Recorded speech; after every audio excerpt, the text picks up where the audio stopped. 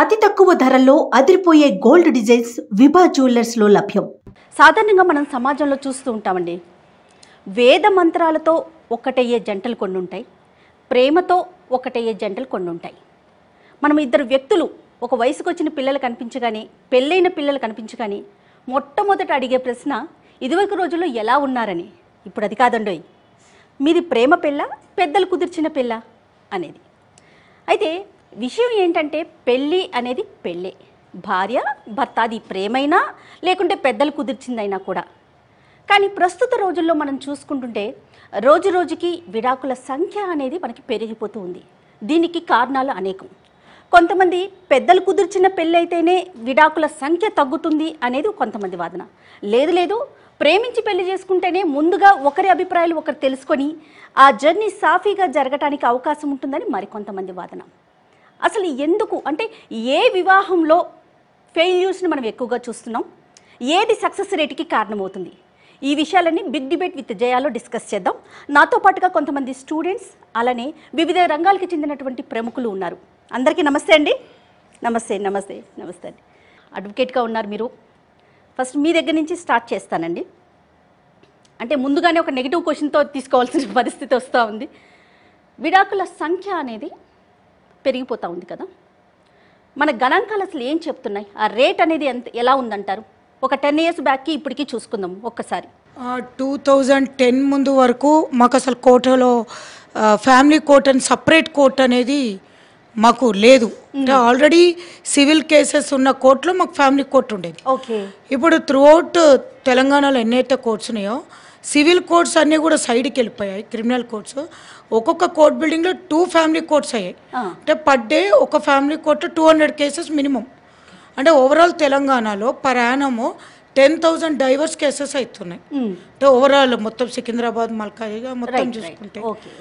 అయితే ఇది పెరగడానికి ఏంటి అనే దానికి పోతే ఇంకా చాలా డెప్త్ ఉంది. ఏది పర్సంటేజ్ ఎక్కువ చూస్తున్నారండి? అంటే పెద్దలు కుదిర్చిన పెళ్ళిళ్ళు ఎక్కువ చూస్తూ ఉన్నారు అంటే డీటెయిల్డ్గా మీ దగ్గరకు వస్తుంది కాబట్టి విషయం. అరేంజ్డ్ మ్యారేజెస్ ఎక్కువ చూస్తున్నాము. డివోర్స్ రేట్ ఎక్కువ. అసలు చెప్పాలంటే ఇప్పుడు లవ్ మ్యారేజెస్ చేసుకునేంత టైం కూడా పిల్లలకు లేదు. వాళ్ళు ఇప్పుడు చదువులు, జాబ్స్, నేను సెటిల్ అయిపోవాలి, పేరెంట్స్ చూసి చేసుకుందాము, కానీ విత్ ఇన్ 1 weekలో డైవర్స్కి వస్తున్నారు. Not even 1 year, with in 1 week లోపట్నే మేము అనుకున్నట్టు ఈమె లేదు, లేకపోతే ఇతను లేరు అని చెప్పి పేరెంట్స్ కూడా మేము అనుకోలేదండి, వీళ్ళు ఇట్లాంటి ఫ్యామిలీ అని మేము చూసుకోలేదు అంటున్నారు. మళ్ళీ ముందే చూసుకునేంత టైం లేదా అంటే షాపింగ్కి 2 months పెడతారు, అన్నీ చూస్తున్నారు. కానీ అబ్బాయి అమ్మాయిని చూడడానికి మాత్రం హార్డ్లీ 15 minutes టైం పెడుతున్నారు. అంటే మీ అనాలిసిస్ ప్రకారం పెద్దలు కుదిర్చిన పెళ్ళిళ్ళలోనే ఎక్కువగా పర్సంటేజ్ చూస్తున్నాను అంటారు. అంటే దాంట్లో లోపం ఎక్కడ వస్తుందంటే పెద్దలు చూసేది పెద్దలతో చూడట్లేదు, పెద్దలు చూసేది ఆన్లైన్లో చూస్తున్నారు, లేకపోతే బ్యూరో నుంచి పోతున్నారు. పెద్దలు ఒకప్పుడు చూసింది పెద్దలకు కుదిరిచ్చింది చూసేవాళ్ళు. ఇప్పుడు పెద్దలు కూడా టైం లేదు, పెద్దలకు కూడా వాళ్ళు కూడా చూసేది ఏంటంటే ఎక్కడో పలానా మా వాడికి సెట్ అయిన జాబ్ ఉందా, కొన్ని 2-3 lakhs సంపాదిస్తుందా, అమెరికా అమ్మాయా, అంతేగాని వాళ్ళ ఫ్యామిలీ బ్యాక్గ్రౌండ్ అట్లీస్ట్ అమ్మాయి లేదా అబ్బాయి వరకు అంటే బ్యాక్గ్రౌండ్ వరకు కూడా పోవట్లేదు. వాళ్ళు ఎంతమంది ఉన్నారో కూడా చూసుకోకుండా జస్ట్ అమ్మాయి బాగుందా, ఎంత కట్నం ఇస్తున్నారు, పెళ్ళి తొందర చేశారు. అది కూడా పెళ్ళి ఎంత అంటే ఇవాళ అనుకున్నారంటే విత్ ఇన్ 1 month లోపల చేసేయాలి, టైం లేదు, మా బాబు అమెరికాకి వెళ్ళిపోవాలి. ఇంకోటి అరేంజ్డ్ మ్యారేజ్లు కూడా మొత్తము ఆన్లైన్లోనే పెళ్లి చూపులు అవుతున్నాయి. దాంతో అబ్వియస్గా ఇది పెద్దలు కుదిరిచ్చిందని ఎట్లా అనుకుంటాం మనం? పేరుకు మాత్రం పెద్దలు కుదిరిచ్చింది. పెళ్ళే మనం మాట్లాడుకునేదల్లా సక్సెసా ఫెయిల్యూరా అనే దాని గురించి మాట్లాడుకుంటున్నాం. నా పేరు డాక్టర్ టి మణిమంజుల అండి. నేను గత 21 years నుంచి లా కాలేజ్లో ఫ్యాకల్టీగా చేస్తున్నాను, ప్రొఫెసర్గా.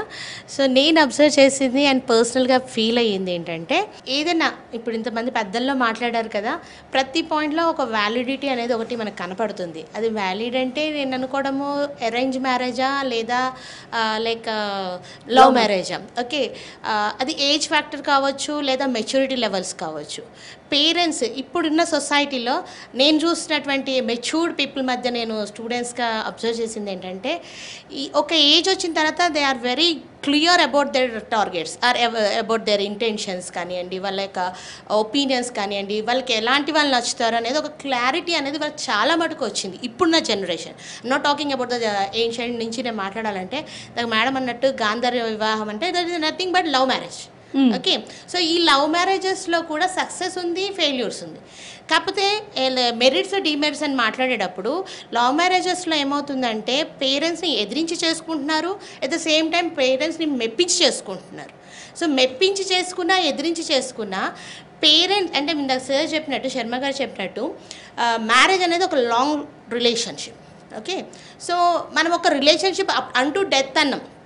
Any religion, Hindu marriage or Islamic are Christian marriage, never they support to go for the divorce. Okay, ఏ మతము చెప్పలేదు, ఏ మతంలో ఏ మత గ్రంథాల్లో కానీ యాజ్ ఎ లా ఫ్యాకల్టీగా నేను టీచ్ చేసిన సబ్జెక్ట్స్లో కానీ ఎక్కడ కూడా డైవోర్స్ని చెప్పలేదండి, ఎక్కడా లేదు. ఈవెన్ మనం చెప్తాం ముస్లిం మ్యారేజ్లో చాలా flexibility of డెజల్యూషన్ of marriage, but సురాస్ చెప్తాయి ఏమంటే, మీరు మ్యారేజ్ చేసినాక ఈ relationship it will not end by your death also. ఎందుకంటే నేను మామూలుగా మనం సైంటిఫిక్గా ఆలోచించిన ఫ్యామిలీ అంటే not end by our self, wife and హస్బెండ్తో ఎండ్ అవ్వట్లేదు, పిల్లలు ఉన్నారు, generation to generation we are giving proclaiming the children's, issues ఉన్నాయి అక్కడ. అండ్ ఇంకోటి ఏంటంటే నేను అబ్జర్వ్ చేసింది, పిల్లలకి తల్లిదండ్రులకు టైం ఇవ్వకపోవడం వల్ల ఆ ప్రేమ కోసం లాగ్ అవుతున్నారు. నేను అబ్జర్వ్ చేశాను, ఎప్పుడైతే లాగ్ అవుతారో definitely they will search for another place. Okay, as a parent, as a faculty నేను ఒక సజెషన్ ఏంటంటే, పిల్లలకి టైం ఇవ్వట్లేదు ఇవ్వాలి రేపు పేరెంట్స్, అది ఇవ్వాలి. ప్రతి రిలీజన్లో పిల్లల పెంపకానికి సంబంధించి కొన్ని పాయింట్స్ ఉన్నాయి మనకి, వాటిని మనం నేర్పించాలి. సొసైటీ ఈరోజు ఇంకొక వైపుకి వెళ్తుంది, లివింగ్ టుగెదర్ రిలేషన్. ఇంకో బ్యాడ్ థింగ్ ఏంటంటే లెజిస్లేచర్ ప్రకారంగా చూస్తే ఇది వరకు లాస్ వచ్చిన తర్వాత అఫెన్స్ అయ్యేది, బట్ ఇప్పుడు ఏమవుతుంది తెలుసా, అఫెన్స్ అయిన తర్వాత government is thinking about what we can do the remedy. They are not thinking before the remedy, but after effect అయిన తర్వాత remedy ఎదుగుతున్నాం. That is the one lakh we have in our legislatures. Okay, living together relationship అలా వచ్చింది, we have to protect them. So తల్లిదండ్రులు తగిన సమయం ఇవ్వకపోవడంతోనే యువకులు కొంచెం అటు ఇటుగా చూడటాలు, లేకపోతే ప్రేమను వెతుక్కోటాలు, ఆ ప్రేమే నిజమైందని ముందుకు వెళ్ళటాలు, అవగాహన లేక ఆ చూపించే కలర్ఫుల్ లైఫ్కి అట్రాక్ట్ అయిపోతున్నారు. అట్రాక్ట్ అయిపోయిన తర్వాత ఫెయిల్యూర్ వస్తుంది. కౌముది గారు, ఒకసారి మీ గురించి మీరు పరిచయం చేసుకోండి. అట్లానే అయితే మనకి ప్రసన్న గారు చెప్తా ఉన్నారు, అరేంజ్డ్ మ్యారేజెస్లోనే మనం ఎక్కువగా ఫెయిల్యూర్స్ని చూస్తూ ఉన్నాము. అది కూడా అరేంజ్డ్ మ్యారేజెస్ కూడా ఎక్కువ టైం లేకపోవటం, పెద్దలు అంత టైంని కేటాయించలేకపోవటం అనేది. అసలు మీ ఒపీనియన్ ఏంటి? అంటే లవ్ మ్యారేజెసా, అరేంజ్డ్ మ్యారేజెసా? అంటే సక్సెస్కి అంటే మనం దేన్ని మాట్లాడుకోవాలి? నిజానికి ఎలాంటి పెళ్ళి అనే దానికంటే ఏదైనా రిలేషన్షిప్ సక్సెస్ అవ్వాలి అంటే ఆ రిలేషన్షిప్లో ఉండే వ్యక్తులు, వాళ్ళ మనస్తత్వాలు, వాళ్ళు ఒకళ్ళనొకళ్ళు ఎంత అర్థం చేసుకున్నారు, ఆ రిలేషన్షిప్కి వాళ్ళు ఎంత విలువిస్తున్నారు, వాళ్ళు ఎంత ఇన్వెస్ట్ చేస్తున్నారు, ఎక్స్పెక్టేషన్స్ ఎంత కరెక్ట్గా ఉన్నాయి, వాళ్ళ ఎక్స్పెక్టేషన్స్ ఎంత కమ్యూనికేట్ చేస్తున్నారు, ఎంత లాయల్గా ఉన్నారు, ఇవన్నీ ఇంపార్టెంట్ అని నేను నమ్ముతానండి. ఎందుకంటే నేను 99లో నేను ప్రేమించి పెళ్లి చేసుకున్నాను, పెద్దవాళ్ళని ఒప్పించి. సో కాకపోతే అది అరేంజ్డ్ మ్యారేజ్ కానివ్వండి, లవ్ మ్యారేజ్ కానివ్వండి, నేను నమ్మేది ఏంటి అంటే, మా రిలేషన్షిప్లో ఏదైనా ఇష్యూస్ వస్తే ఫస్ట్ మేము కూర్చుని మాట్లాడుకోవాలి, ఇన్స్టెడ్ ఆఫ్ డైరెక్ట్గా పెద్దవాళ్ళ దగ్గరికి పరిగెత్తి. ఎందుకంటే వీఆర్ అడల్ట్స్, రైట్? ఒకళ్ళొకళ్ళు అర్థం చేసుకున్నాము. ఈవెన్ అరేంజ్డ్ మ్యారేజ్లో అయినా మేము పెద్దవాళ్ళము, 21 years అయిన తర్వాత పెళ్లి చేసుకున్నాము, right? So we are ready for marriage and we married. So first అంటే చాలాసార్లు నేను గమనించింది ఏంటంటేనండి, చిన్న వాటికి కూడా గబక్కన పెద్దవాళ్ళ దగ్గరికి పరిగెత్తిపోయి వాళ్ళని చాలా ఇన్వెస్ట్ చేసి రిలేషన్షిప్లో ఇంటర్ఫియరెన్స్ ఎక్కువైపోయి, యాక్చువల్లీ ఇంటర్ఫియరెన్స్ ఎక్కువైపోవడం వల్ల వీళ్ళ మధ్యలో ఉండే అండర్స్టాండింగ్ పెద్దవాళ్ళకి పిల్లలకి లేకపోవడం వల్ల కొంచెం ప్రాబ్లమ్. అంటే ఇక్కడ టాపిక్ పెద్దలా పిల్లలా కాదు కౌముది గారు, లవ్ మ్యారేజెసా అరేంజ్డ్ మ్యారేజెసా, ఎందులో ఇష్యూస్ ఎక్కువ ఉన్నాయి, ఎందులో సక్సెస్ రేట్ అనేది ఎక్కువ ఉంది, మనం దేన్ని స్వాగతించాలి? నిజానికి దీనిలో స్టాటిస్టిక్స్ నాకు తెలియదండి, ఎందుకంటే ఐఎమ్ నాట్ అన్ అడ్వకేట్, నాకు తెలీదు. నేను as a counsellor domestic violence victims కి నేను కౌన్సిలర్ గా ఉన్నాను. సో ఆ కేసెస్ లో నేను గమనించింది పెద్దగా తేడా ఏమీ లేదు. అది అరేంజ్డ్ మ్యారేజ్ కావచ్చు, లవ్ మ్యారేజ్ కావచ్చు, ప్రాబ్లమ్స్ నాకైతే ఈక్వల్ గానే కనిపిస్తున్నాయండి. దేంట్లో అయినా కూడా ఒకే రకంగా ఉన్నాయి. అంటే సమాజానికి మనం ఏ విధంగా ముందడుగు వేస్తే యువతకి, రాబోయే యువతకి ఎటువైపు నుంచి ముందుకు వెళ్తే ఇష్యూస్ అనేవి తగ్గే అవకాశాలు ఉంటాయంటారు? ఫస్ట్ ఆఫ్ ఆల్ అదే చెప్పాను కదా ఇందాక, ఎక్స్పెక్టేషన్స్ కరెక్ట్గా సెట్ చేసుకోవాలి. అండ్ ఒక రిలేషన్షిప్కి మనల్ని మనం ప్రిపేర్ చేసుకోవాలి, ప్రాపర్గా ప్రిపేర్ చేసుకుని తర్వాత మనం ఎంత ఇన్వెస్ట్ చేసుకుంటున్నామో అవతల వాళ్ళ దగ్గర నుంచి ఏం ఎక్స్పెక్ట్ చేస్తున్నాము అనే క్లారిటీ ఒకటి ఉండాలి. అది కమ్యూనికేట్ చేయాలి. అది ఏదైనా మ్యారేజ్ అయినా, okay, any marriage. Okay. Doctor గారు, డాక్టర్ మువ్వా శ్రీనివాస్ గారు కూడా మనతో పాటు ఉన్నారు. శ్రీనివాస్ గారు, ఎంతసేపు మేము లవ్ మ్యారేజా అరేంజ్డ్ మ్యారేజా, దీనికి ఇటు పెద్దవాళ్ళేంటి అటు పెద్దవాళ్ళేంటి, వీళ్ళిద్దరు మనసులు కలుస్తున్నాయా, వీళ్ళు ఎంతవరకు మాట్లాడుకుంటున్నారు, ఈ కోణంలోనే తిరుగుతున్నాం కదా. మెడికల్కి సంబంధించి ఇప్పుడు రోజులు మారుతున్నాయి, కొత్త పుంతలు తొక్కుతున్నాం కదా. మెడికల్ రంగానికి సంబంధించి ఏదన్నా సపోర్ట్ అవసరం ఉంటుందా పెళ్ళికి ముందు? అసలు అది తీసుకోవాలా? దాని ప్రభావం పెళ్ళిళ్ళ మీద ఉంటుందా? సో ఫస్ట్ మ్యారేజ్ అంటే అది ఎవరు అంటే మనకు మనం సెలెక్ట్ చేసుకున్నామా, తల్లిదండ్రులు సెలెక్ట్ చేసామా అన్నది ఒక విషయం. అది పక్కన పెడితే మనం మ్యారేజ్ అంటే ఒక రిలేషన్ ఈజ్, మనం ఒక 40 ఏళ్ళు 50 ఏళ్ళు ఈ మనిషితో నేను కలిసి బతుకుతున్నాను అని మనం డిసైడ్ చేసుకుని ఒక మనిషిని సెలెక్ట్ చేసుకుంటాం. ఆ సెలక్షన్ నువ్వు చేస్తున్నావా మీ పేరెంట్స్ చేస్తున్నారా వేరే విషయం. మెచ్యూరిటీ మీకు ఉండొచ్చు, వాళ్ళకు కూడా ఉండొచ్చు. We cannot discount anyone basically. So 50 ఏళ్ళు మనం ఉండాల్సినప్పుడు మనకు ఉండాల్సినటువంటి కాంప్లిమెంటరీ క్యారెక్టర్స్ అవతల పర్సన్లు ఉన్నాయా? ఆ సెలక్షన్ తప్పితే ఏమవుతుందంటే మ్యారేజ్లు పెడాకులు అవుతున్నాయి. సో ఇప్పుడు ఫర్ ఎగ్జాంపుల్ ఇప్పుడు ప్రస్తుతం leading team IPL team Chennai తీసుకోండి. చెన్నైలో ఒక ప్లేయర్ కావాలి నాకు. సో నా టీంలో ఏముంది, నాకు ఓపెనింగ్ బ్యాట్స్మెన్ ఉన్నారు, ఫాస్ట్ బౌలర్స్ ఉన్నారు, నాకు మిడిల్ ఆర్డర్ బ్యాట్స్మెన్ కావాలి. So we need complementary skills for a successful long term relation. ఇప్పుడు వైఫ్ అండ్ హస్బెండ్ ఒక టీం, ఆ టీమ్ హ్యాస్ టు క్లిక్. ఇప్పుడు నేను ఫాస్ట్ బౌలర్ అనుకుంటే నాకు బ్యాట్స్మెన్ కావాలి. మీ ఇద్దరం ఫాస్ట్ బౌలర్లు అయితే ఏం చేసుకుంటాం? మా ఇద్దరికి ఒకటే. ఎలా తెలుస్తుంది అంటారు? ఎగ్జాక్ట్లీ, అది చూస్ చేసుకునే మెచ్యూరిటీ పిల్లలకు ఉండొచ్చు, పెద్దవాళ్ళకు ఉండొచ్చు. అది ఎందులో ఎక్కువ ఉంటుంది అనేది నా ప్రశ్న. ఇప్పుడు ఒక మాట అనొచ్చు, ఇప్పుడు చిన్నపిల్లలు వాళ్ళకి అంత మెచ్యూర్ ఉండకపోవచ్చు అనొచ్చు. పెద్దవాళ్ళకు ఉంటుందని నాకు నమ్మకం లేదు. పెద్దవాళ్ళు చూసేది ఏమిటి, కులము, మతము, డబ్బు, ఇంత తప్ప ఏం చూడరు. మహా అయితే రూపం చూస్తారు తప్ప ఇంకో చూసే. ఇప్పుడు ఏమిడన్నట్టు అంత టైము లేదు వాళ్ళకి. పిల్లలకైతే రూపంతో ఆగిపోయే అవకాశం ఉన్నది. ఓకే. మిగతా ఇప్పుడు most love marriages are rebellious marriages. నా ఇష్టం నేను చేసుకుంటా అని చేసుకుంటారు. వాళ్ళు కులం మతం చూడకపోవచ్చు, బట్ మిగతా చూస్తున్నారైతే నాకు క్వశ్చన్. బేసికలీ మీరు అడిగిన పాయింట్ మెడికల్. సరే పెళ్ళయిందండి, ఇప్పుడు నాకు ఆ అబ్బాయికి ఒక 100 కోట్లు ఉన్నాయి, చాలా మంచి మ్యారేజ్, పెళ్లి చేశాం. అతనికి strong family history of heart attacks ఉన్నాయి. అది అడుగుతారా మీరు? అడగరు. ఒకటి సంవత్సరం తర్వాత, 2 సంవత్సరాల తర్వాత, 5 సంవత్సరాల తర్వాత మీకు సంవత్సరం పిల్లలు ఉన్నప్పుడు హార్ట్ అటాక్ చచ్చిపోవచ్చు. ఒకటి. రెండోది, తెలియనివి హార్ట్ అటాకులు తెలుస్తాయి, తెలియని సైకాట్రిక్ ప్రాబ్లమ్స్ ఉండొచ్చు. మిమ్మల్ని మీ అత్తగారు మరి ఎవరో అటైనట్టు కానీ సైకాట్రిక్ ప్రాబ్లం టార్చర్ పెట్టచ్చు, మీ జీవితం దుర్భరం అవుతుంది. ఇవన్నీ ఎవరు అడుగుతుంటే ఇవన్నీ మనం చూడము basically. So what I'm saying is, మామూలుగా సూపర్ఫిషియల్గా చూసే వాటికంటే కూడా అట్లీస్ట్ మనం ఇండైరెక్ట్గానైనా కొంత ఇన్ఫర్మేషన్ తెలుసుకోగలగాలి. ఎప్పుడు ఎస్పెషల్లీ ఇప్పుడు మీరు మన లాయర్ గారు చెప్పినట్టు ఆన్లైన్ చూస్తున్నప్పుడు ఏం చూస్తారు? మా అయితే వాడు ఉద్యోగం, వాడు వయసు, వాడు రూపం, అంతకంటే ఏం చూడరు. ఫోన్లో మాట్లాడితే 2-3 రోజులు, నెల రోజులు, వారం రోజుల్లో ఏం తెలుస్తుంది వాళ్ళకి ఇంకో పరిస్థితి గురించి? మ్యారేజ్ అంటేనే అది ఏ మ్యారేజ్ అయినా కానివ్వండి, ఒక అడ్జస్ట్మెంట్. ఖచ్చితంగా ఒకరితో కలిసి ఉండాలి, ఒకరి అభిప్రాయానికి ఒక గౌరవం ఇవ్వాలి.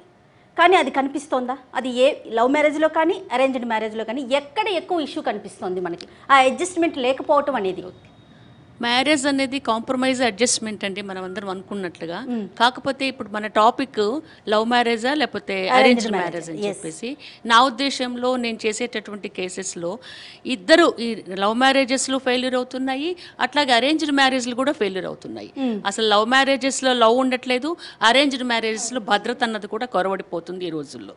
ఎందుకంటే మన వివాహ వ్యవస్థ ఒకప్పుడు చూస్తే ఒక జంట మధ్య వివాహాన్ని, ఒక సంబంధాన్ని కుదుర్చాలి అంటే దాదాపు జయ గారు 1 year పట్టేది. ఫస్ట్ వెళ్ళి చూసి రావడము, పెద్దవాళ్ళు వెళ్ళి చూసి రావడము, తర్వాత ఎంక్వైరీ చేయడము, తర్వాత తాంబూలాలు పెట్టుకోవడము, తర్వాత ఇంకో కొంత టైం ఇచ్చుకోవడం, ఇవన్నీ చేసేవాళ్ళు. అందరికీ తెలిసిన విషయాలే. ఈ కుటుంబాల గురించి ఎంక్వైరీ చేయడానికి ఆ కుటుంబంలో కొంతమంది పెద్దలు ఉండేవాళ్ళు. ఆ కమ్యూనిటీ కానివ్వండి, ఇతర వాటిల్లో కానివ్వండి, ఆ పెద్ద మనుషులకు అన్ని విషయాలు వాళ్ళ దగ్గర రికార్డెడ్గా ఉండేవన్నమాట. ఆ కుటుంబంలో ఎవరికైనా తింగర్ బిహేవియర్, పిచ్చి బిహేవియర్ ఉన్నదా, ఆ కుటుంబంలో ఎవరైనా కూడా క్రిమినల్స్ ఉన్నారా, ఆ కుటుంబంలో ఎవరైనా కూడా భార్యల పట్ల ఎక్కువగా మ్యాన్ హ్యాండిల్ చేయడము, దురలవాట్లకు లోనవడము, ఇవన్నీ చూసేవాళ్ళు ఆ పెద్దలు. కాకపోతే అప్పట్లో తీరిక, ఓపిక, టైం ఉండేదన్నమాట. ఈ టైం బీయింగ్ అన్ని చూసేవాళ్ళు. సంతానవతులు ఉన్నారా, సంతానం లేని వాళ్ళు ఉన్నారా, పిచ్చి వాళ్ళు ఉన్నారా, హింసించే వాళ్ళు ఉన్నారా, సోమరిపోతులు ఉన్నారా, ఈ విషయాలన్నీ కూడా క్షుణ్ణంగా ఆలోచించిన తర్వాతనే వాళ్ళు ఒక స్టెప్ ముందుకు వేసి ఆ అమ్మాయిలు కానీ అబ్బాయిలు కానీ కలిపేటటువంటి ప్రయత్నాలు చేసేవాళ్ళు. ఈ రోజుల్లో లవ్ మ్యారేజెస్ అన్నప్పుడు జనరల్గా ఈ లవ్ మ్యారేజెస్ అన్నవి ఇందాక మేడం చెప్పినట్లు 1 వీక్ లోపలే వాళ్ళు వచ్చేస్తున్నారు. ఏంటమ్మా ఎందుకు వస్తున్నారు, వాట్ ఈజ్ అవర్ ప్రాబ్లం అంటే యాటిట్యూడ్ నచ్చలేదండి అని అంటున్నారు. ఈ మధ్య ఈ మాట మనం తరచుగా వింటున్నామండి. యాటిట్యూడ్ యాటిట్యూడ్ యాటిట్యూడ్ అన్నమాట అసలు యాటిట్యూడ్ అంటే ఏంటో మనకి ఎవరికి కూడా అర్థం కానటువంటి బ్రహ్మ పదార్థం అయిపోయింది. యాటిట్యూడ్ నచ్చలేదండి. చిన్న చిన్న విషయాలమ్మ, వాటి కోసమే వచ్చేస్తున్నారు. వీళ్లకు చెప్పేటటువంటి వాళ్ళు తక్కువైపోతున్నారు. ఓవరాల్గా మనం చూస్తే మళ్ళా కూడా మనము ఈ జాయింట్ ఫ్యామిలీ వ్యవస్థ వైపే మరలాల్సి వస్తుందన్నమాట. నో డౌట్ జనరల్గా అయితే మనము వివాహం అనుకుంటే ఇప్పుడు యూత్ ఏమనుకుంటున్నారంటే ఒక యువతి యువకుల మధ్య ఉండేటటువంటి సంబంధమే వివాహం అనుకుంటున్నారు. అది కాదు. 2 వ్యక్తుల మధ్య కాదు, 2 కుటుంబాల మధ్య, 2 సంస్కృతి సాంప్రదాయాల మధ్య, 2 ఆచార వ్యవహారాల మధ్య ఉండేటటువంటి యూనియనే వివాహ బంధంగా గుర్తించాలి. ఎవరికైనా సరే ఇష్టం ఉన్నప్పుడే కదా వాళ్ళు రిలేషన్లోకి వచ్చేది. మ్యాక్సిమం వచ్చిన తర్వాత అంటే వాళ్ళు విడిపోతున్నారంటే కూడా ఏదో ఒక రీజన్ ఉండే ఉంటుంది.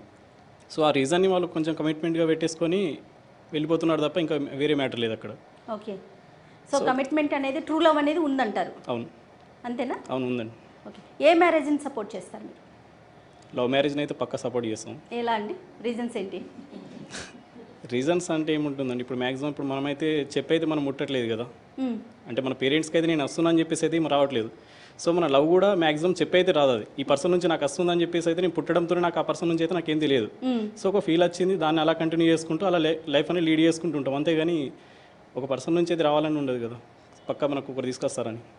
ఓకే. మరి ఫెయిల్యూర్స్ సంఖ్య కూడా ఉంది కదా? ఫెయిల్యూర్ సంఖ్య అంటే సంథింగ్ వాళ్ళకి ఏమైనా ప్రాబ్లం ఉన్నప్పుడు వాళ్ళు సార్ట్అవుట్ చేసుకుంటే అది సార్ట్అవుట్ అయిపోతుంది. ఎంతవరకు చేస్తున్నారంటారు యూత్? ఎంతవరకు అని చెప్పేసి అంటే వాళ్ళపైన డిపెండ్ అయి ఉంటుంది మేడం. ఆ పర్సన్స్ని బట్టి డిపెండ్ అయి ఉంటుంది. రైట్. శర్మ గారు. నా పేరు సీతారాం అండి, మహీధర్ సీతారాం. రైట్. అన్నిటికన్నా ముందర విషయం తెలుసుకోవాల్సింది ఏంటంటే మ్యారేజ్ అనేది, వివాహం అనేది ఒక లాంగెస్ట్ టర్మ్ రిలేషన్షిప్. మనం ఇవాళ ఒక ఫ్రెండ్షిప్ చేస్తాము, లేకపోతే ఎక్కడో కలుస్తారు, ఒక బస్సులోనో ఒక కాలేజీలోనో, హార్డ్లీ 4 years స్పెండ్ చేస్తారు, వదిలేస్తారు. మామూలు గ్రాడ్యుయేషన్ అయితే 3 ఏళ్ళు స్పెండ్ చేస్తారు, వదిలేస్తారు. ఈ ట్రైన్లో కలిసిన వాళ్ళు వాళ్ళ స్టేషన్స్లో దిగిపోతారు. ఈ మ్యారేజ్ అనేది లవ్ అయినా అరేంజ్డ్ అయినా కూడా ఇది ఒక 40 ఏళ్ల పాటు, లేకపోతే నేను ఒక 50 ఏళ్ల పాటు ఇంకొక వ్యక్తితోటి నా జీవితాన్ని పంచుకుంటున్నాను అనేది ఫస్ట్ అర్థం చేసుకోవాలి. నువ్వు లవ్ చెయ్యి. లవ్ మ్యారేజ్ అంటే ఏంటి? Love before marriage. Arranged marriage అంటే ఏంటి? Love after marriage. ఎప్పుడైనా లవ్ అనేది ఉంటుంది, ఆ లవ్ లేకపోవడం వల్లే ఈ విడాకులు జరుగుతున్నాయి. నువ్వు లవ్ మ్యారేజ్ చేసేస్తున్నాను కదా, నీ దగ్గర సముద్రం అంత లవ్ ఏం లేదు అక్కడ. అరేంజ్ మ్యారేజ్ కదా అని చెప్పి వీడి దగ్గర చెంచా అంత లవ్ ఏం లేదు. ఎంతోమంది ఉన్నారు. ఇప్పుడు మన కౌముది గారు చెప్పారు కదా, వాళ్ళు లవ్ మ్యారేజ్ చేసుకుని ఇప్పటి వరకు మరి వాళ్ళు సంసారాన్ని సాగిస్తూ పిల్లలు ఉన్నారు. తర్వాత ఇంకా బోల్డ్ ఎంతమందికి మరి కౌన్సిలింగ్ కూడా చేసే స్థాయికి వచ్చారు. నేను కూడా ఒక విధంగా అరేంజ్డ్ కమ్ లవ్ మ్యారేజ్. 33 ఏళ్ళు మా మిసెస్ తోటి కాపురం చేసాం, డిస్పైట్ సో మెనీ ప్రాబ్లమ్స్. కాదు, మీరు అర్థం చేసుకోవాల్సింది ఏంటంటే ఇది ఒక షార్ట్ టర్మ్ రిలేషన్షిప్ కాదు, ఇది ఒక long term relationship. Point number 1. Point number 2, love marriage చేసుకున్నప్పుడు ఏం చేస్తామంటే మ్యాక్రో లెవెల్లో అన్నీ చూస్తాం. ఎంత బ్యూటిఫుల్గా ఉందిరా అబ్బాయి, ఫేస్ చాలా బాగుంది అమ్మాయిది, లేకపోతే ఈ అబ్బాయి మహేష్ బాబులో ఉన్నాడు, ఆ వాక్ చూడు, ఆ టాక్ చూడు, ఇవన్నీ నడుస్తాయి. ఎన్ని రోజులు ఉంటాయి? మన డాక్టర్ గారు చెప్పినట్టు ఇవన్నీ ఎక్కువ రోజులు ఉండవు. ఒక్కసారి రిలేషన్షిప్లోకి ఎంటర్ అయ్యి, అంటే మ్యారేజ్ అయిన తర్వాత ఒక రూఫ్ కింద బతుకుతున్నప్పుడు వాళ్ళు పడుకుని లేచి ఆ పక్క బట్టలు మడత పెట్టడం దగ్గర నుంచి, ఆ తరగడ గలేబు దగ్గర నుంచి, వాళ్ళు కాఫీ తాగేటప్పుడు దగ్గర నుంచి, తినేటప్పుడు చేసే సౌండ్ దగ్గర నుంచి ఎవ్రీథింగ్ మ్యాటర్స్ మైక్రో లెవెల్లో. ఇన్ని ఆలోచించడానికి అప్పుడు ఉండదు. బిఫోర్ ఉండదు, ఎప్పుడు ఉండదు. అరేంజ్డ్లోనూ ఉండదు, లవ్లోనూ ఉండదు. లవ్లో ఏం చేస్తారండి, మీకు కాఫీ షాప్లోకి వెళ్ళి కాసేపు కూర్చుని కాఫీ తాగుతారు, అయిపోయిందంట. రంగురంగుల కాఫీలు తాగుతారు, జీవితం అంతా రంగులమయం అనుకుంటారు. కాదు, అది కాదు. శిరీష గారు మా ఆధ్యాత్మికంగా చెప్పండి. ఇప్పుడు మనం యువతని కదిపిస్తే కనుక వాళ్ళు చెప్పేది పూర్వకాలంలో గాంధర్వ వివాహాలు చేసుకునే వాళ్ళు కదా, మరి అది తప్పు కానప్పుడు మేము లవ్ మ్యారేజెస్ చేసుకోవడంలో తప్పేంటి? అక్కడ ఇష్యూస్ ఉండేవి, ఇక్కడ ఇష్యూస్ ఉండేవి కదా, అప్పుడు యాక్సెప్ట్ చేశారు కదా జనాలు, వాళ్ళందరినీ దేవుళ్ళని కొలిచారు కదా, ఇప్పుడు మమ్మల్ని ఎందుకని ఒప్పుకోలేకపోతున్నారు? ఈ ప్రశ్న మనం తరచుగా వింటూ ఉంటాం. మీరేం చెప్తారు? ఇప్పుడు కూడా గాంధర్వ వివాహాలు, ఇప్పుడు లవ్ మ్యారేజెస్ అంటే మీరన్న గాంధర్వ వివాహాలే. అయితే ఇక్కడ నేను ఒక నిర్దిష్టమైన అభిప్రాయాన్ని చెప్పదలుచుకున్నాను. ఏంటంటే 2 రకాల ఆకర్షణలు ఉన్నాయి. ఏంటంటే ఇన్ఫాచ్యుయేషన్, ఒక చిన్న teenage love is definitely temporary.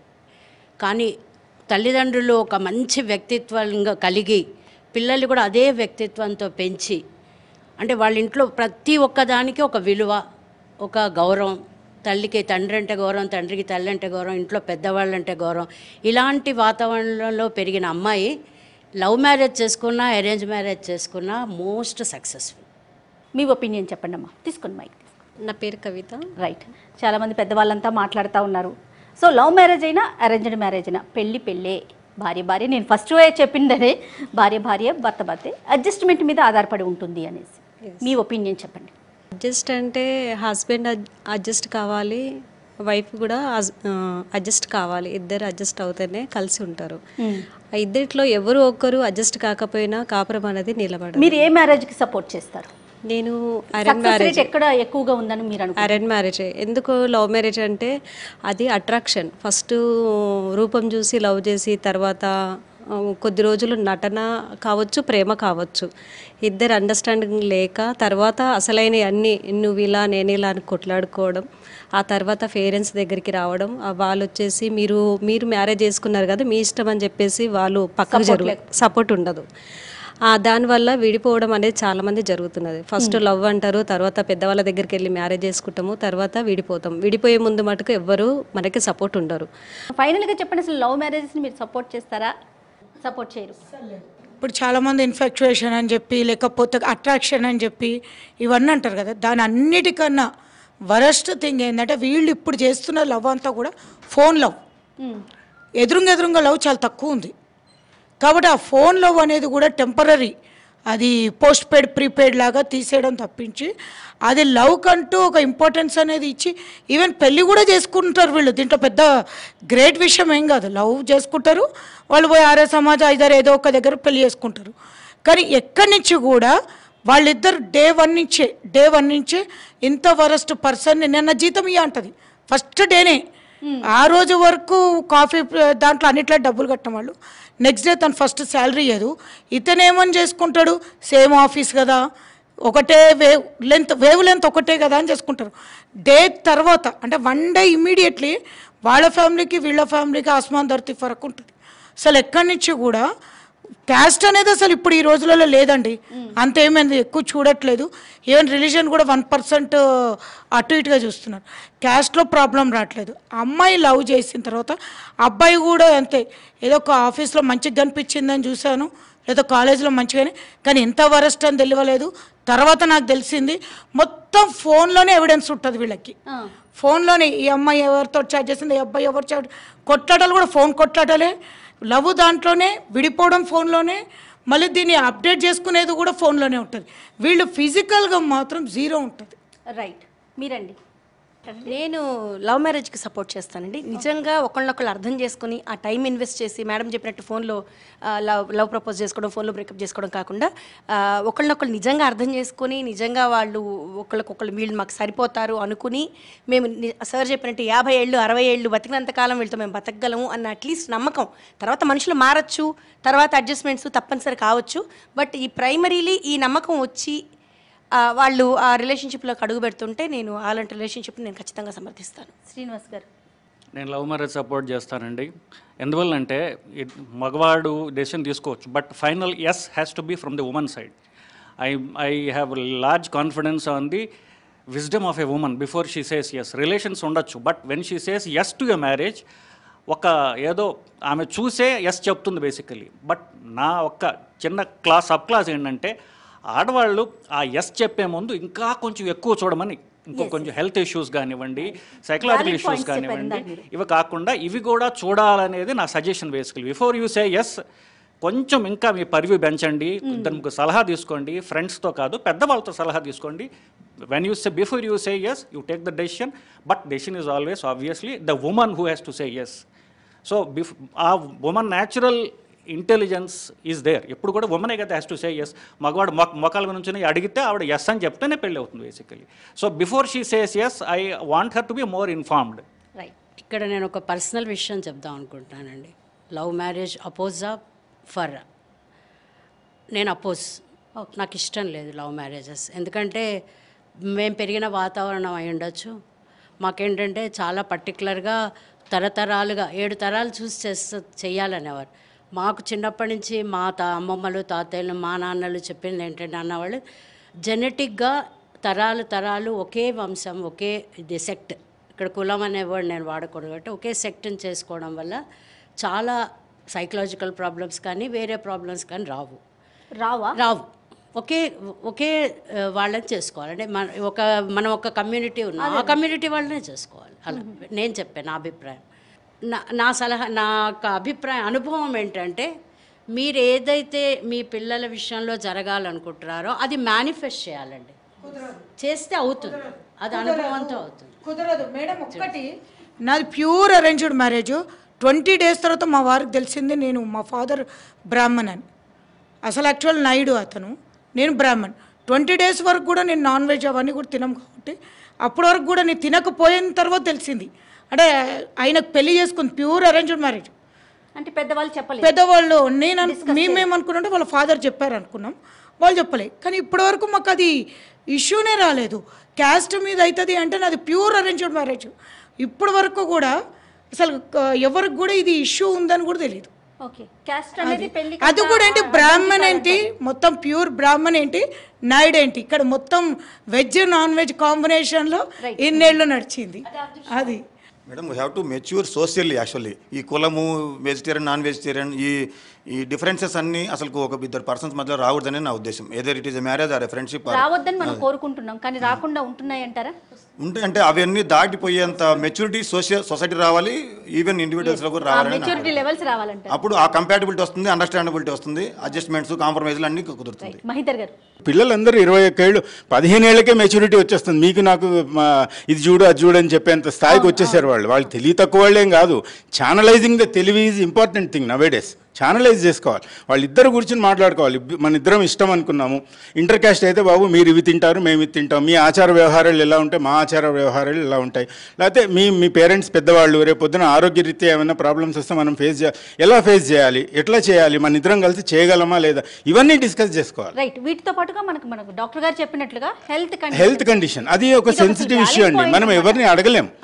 కానీ నేనేమన్నా అంటే మొన్న ఇలాగే ఒక ఇంట్లో చర్చ వచ్చినప్పుడు, సపోజ్ మా అమ్మాయి మ్యారేజ్కి ఉంది, నేనేమన్నా అంటే అన్నీ కుదిరిన తర్వాత ఒకసారి మామూలు health checkup, executive health checkup ఉంది కదా, నేను అవన్నీ చేయించి ఆ రిపోర్ట్స్ PDF వాళ్ళకి పంపించేస్తాను అంతే. నేనేమో నువ్వు ఇయ్యని నేను అడగను, మీరు పంపుతారు, ఐ విల్ ప్రీఎంప్ట్ దట్ అనమాట, నేను పంపించేస్తాను. ఇట్ ఇస్ నా ధర్మం. అది ఎదుటి వాళ్ళు ఎట్లాగైతే ఆరోగ్యవంతులు ఉండాలని మనం కోరుకుంటున్నామో మన దగ్గర నుంచి కూడా అలా ఉండాలని వాళ్ళకు కూడా ఉండడంలో తప్పేం లేదు. అంటే ఇవాళ రోజున చాలా ఇంపార్టెంట్ కూడా అండి.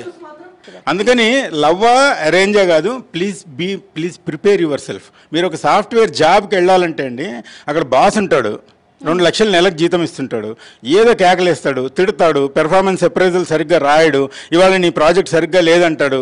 ఇవన్నీ అంటే వదిలేసి వచ్చేస్తారా మీరు? ప్రిపేర్ అవుతాం కదా మనం.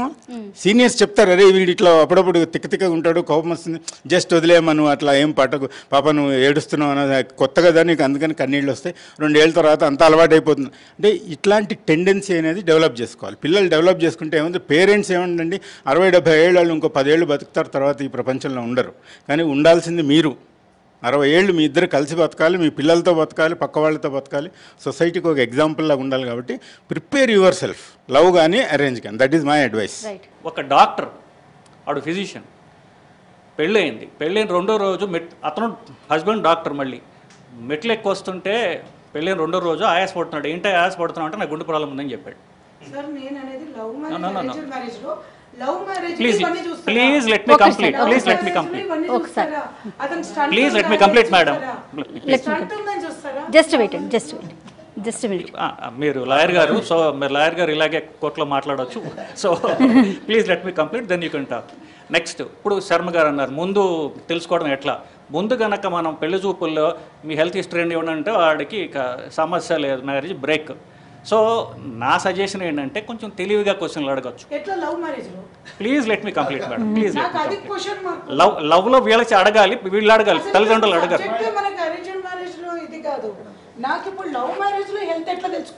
అదే చెప్పబోతున్నా మీరు అడిగితే ఒక నిమిషం చెప్తాను, ఒక్క నిమిషం ఆగండి ప్లీజ్, లెట్ మీ కంప్లీట్.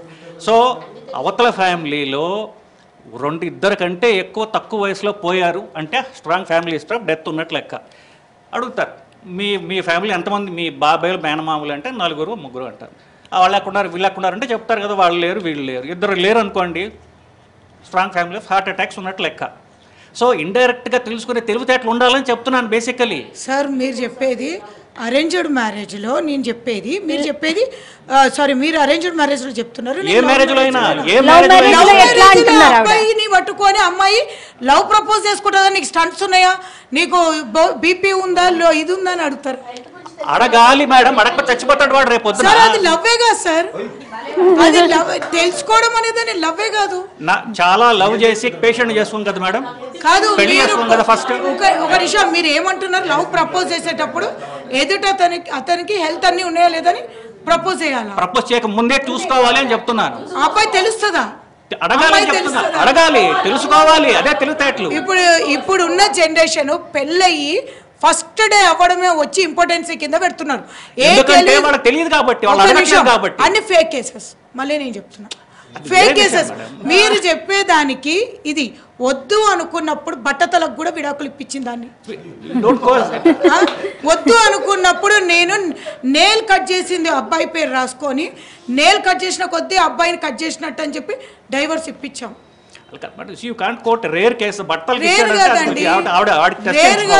బట్టలు అబ్బాయి బాగా వేయలేదని చెప్పేసి డైవర్స్ ఇచ్చింది. శ్రీనివాస్ గారు, తన ప్రశ్న ఏంటంటే లవ్ మ్యారేజ్ చేసుకునేటప్పుడు వాళ్ళిద్దరి మధ్య ప్రేమ ఆకర్షణ ఉంటది, కానీ నీ హెల్త్ ఎలా ఉంది, నీకు అన్ని బాగున్నాయి, ఆరోగ్య సమస్యలు అనేది ఎలా అడుగుతుంది అమ్మాయి అనేది. There is a difference between relation and marriage.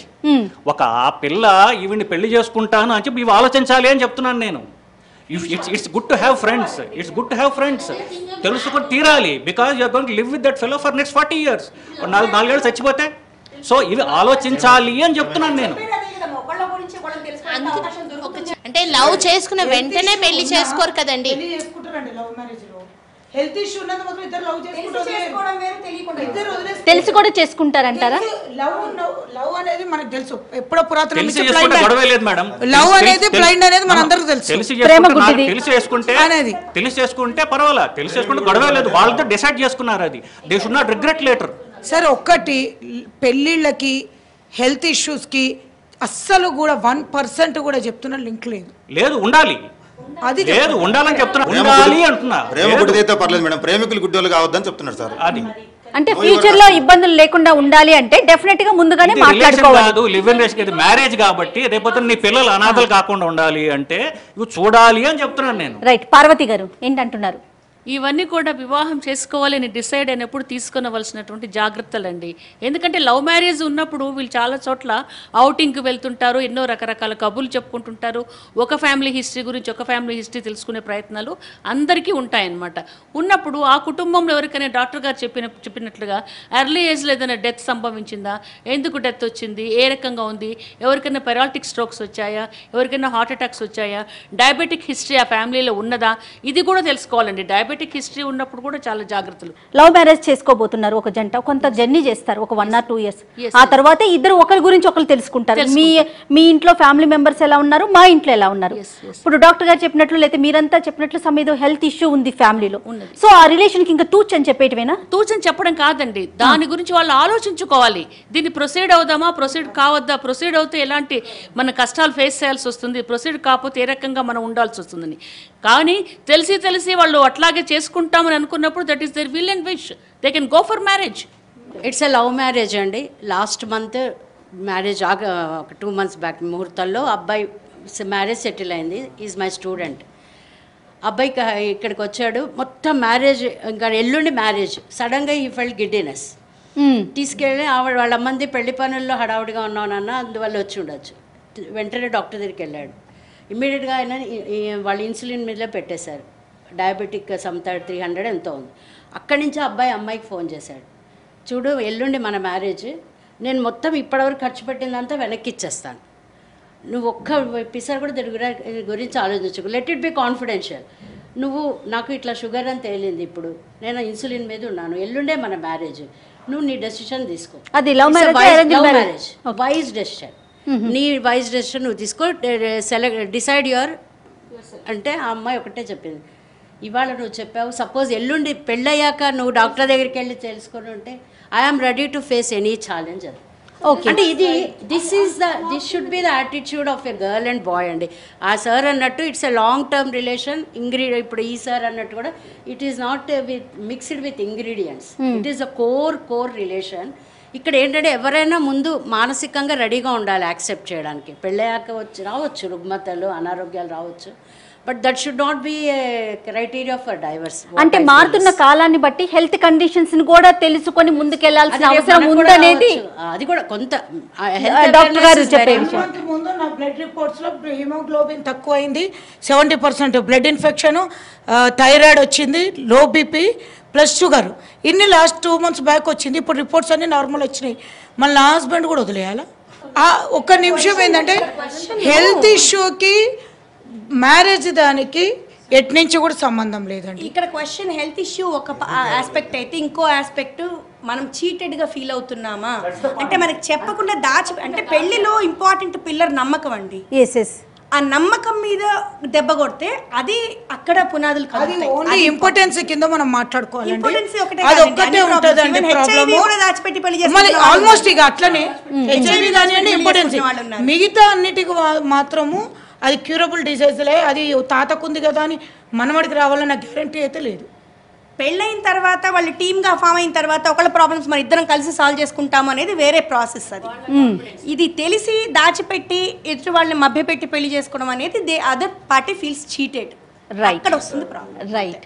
ఇక ఫైనల్ డిబేట్కి మనం ఎండ్ పార్ట్కి వచ్చేద్దాము. ఏది ఏమైనా చీటింగ్ అనేది అంటే ఇరువైపులా మాట్లాడుకోవటం, అది ప్రేమ పెళ్ళైనా పెద్దలు కుదిర్చిన పెళ్ళైనా కూడా ఇరువైపులా మాట్లాడుకొని వాళ్ళ కష్టసుఖాలు మంచి చెడులు వాటితో పాటుగా ఆరోగ్యానికి సంబంధించిన విషయాలు ఓపెన్గా మాట్లాడేసుకుంటే ఎటువంటి సమస్యలు ఉండకపోవచ్చేమో బహుశా. ఏ పెళ్ళైనా పెళ్ళే, భార్యే, భర్తే. మన ఇంతమంది పెద్దవాళ్ళందరూ చెప్పిన వాళ్ళ ఒపీనియన్ బట్టి తీసుకుంటే ఈ ఇద్దరు వ్యక్తుల మధ్య ఉండే సంబంధము, వారిద్దరు అండర్స్టాండింగ్ని బట్టి ఆ రిలేషన్ ముందుకు వెళ్తుంది, అది ఏ వివాహమైనా కూడా. So thank you so much అండి అందరూ ఈ చర్చలో పాల్గొన్నందుకు. నమస్తే. మరో డిబేట్తో మళ్ళీ కలుద్దాం.